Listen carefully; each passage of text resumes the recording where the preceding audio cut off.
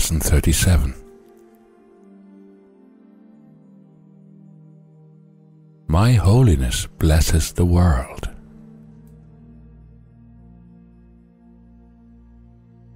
This idea contains the first glimmerings of your true function in the world, or why you are here.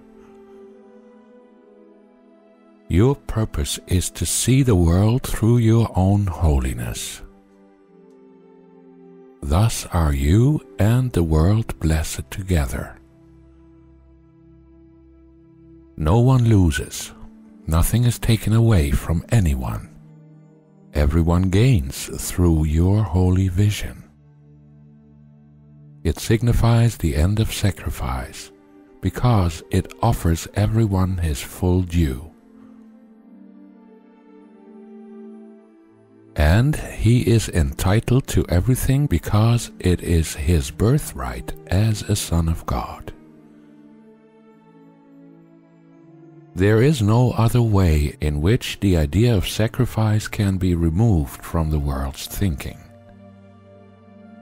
Any other way of seeing will inevitably demand payment of someone or something. As a result, the perceiver will lose. Nor will he have any idea why he is losing. Yet is his wholeness restored to his awareness through your vision. Your holiness blesses him by asking nothing of him. Those who see themselves as whole make no demands. Your holiness is the salvation of the world. It lets you teach the world that it is one with you, not by preaching to it, not by telling it anything, but merely by your quiet recognition that in your holiness are all things blessed, along with you. Today's 4 longer exercise periods, each to involve 3 to 5 minutes of practice, begin with the repetition of the idea for today, followed by a minute or so of looking about you as you apply the idea to whatever you see. My holiness blesses this chair. My holiness blesses that window. My holiness blesses this body. Then close your eyes and apply the idea to any person who occurs to you, using his name and saying, My holiness blesses you, and then name the person.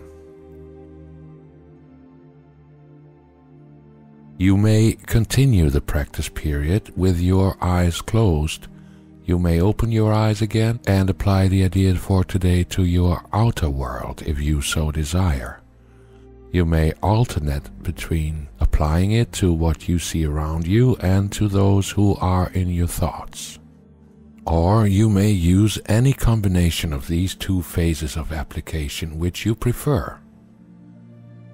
The practice period should conclude with a repetition of the idea made with your eyes closed and another following immediately with your eyes open. The shorter exercises consist of repeating the idea as often as you can.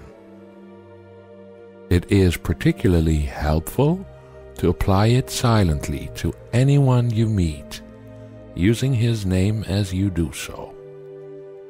It is essential to use the idea if anyone seems to cause an adverse reaction in you.